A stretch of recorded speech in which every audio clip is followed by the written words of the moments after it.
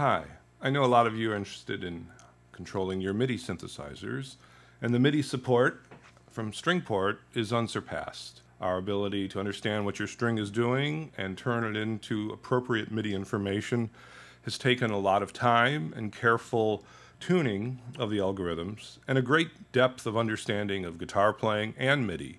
MIDI doesn't give its secrets up easily and often doesn't do what the musician intends, but we'll be glad to show you some of these things now. MIDI Out, located here, will open up the basic MIDI Out window, and you will see that you can set a bass channel, loudness curves, pitch, quantize, retriggering options, and turn on and off different channels, volumes and pans. So here is a synthesizer from the built-in Apple DLS synth playing a piano sound.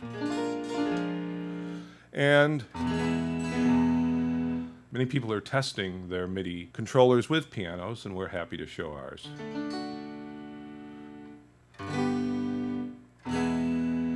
It's very responsive, very accurate, and makes very few mistakes, again, because of our great understanding of how you play. We also provide a detailed set of settings. Many hardware synths need to be goaded a bit into behaving, and these are done through channel messages, often called RPN and NRPN. We provide 8 per channel, and they get sent on a program change. We'll play a few other sounds here. It's like a fuzz guitar. We've got bend on. And we also can control external synthesizers. So here we have a hardware out. It's sending its output through the StringPort MIDI Out on the back of the unit, and we're controlling a EMU Proteus 2000.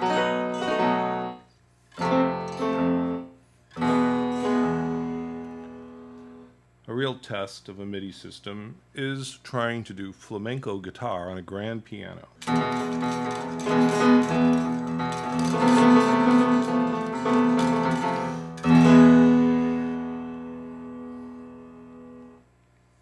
You can layer sounds from the guitar. We have accompaniment, which is similar to the accompaniment in Sinful. We'll bring up here bell sounds, and we now are actually playing each of the strings on a separate channel, a bass channel starting here at channel 7.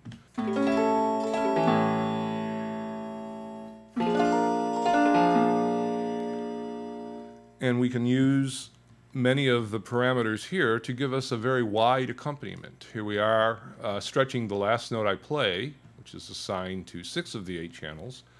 We're stretching them over octaves, which you can see set here, and we're transposing them, and we're providing a randomization. So every time I play a note, it will modify the next note, and we're going to clean that all up by playing it through an Ionian scale here in the key of C.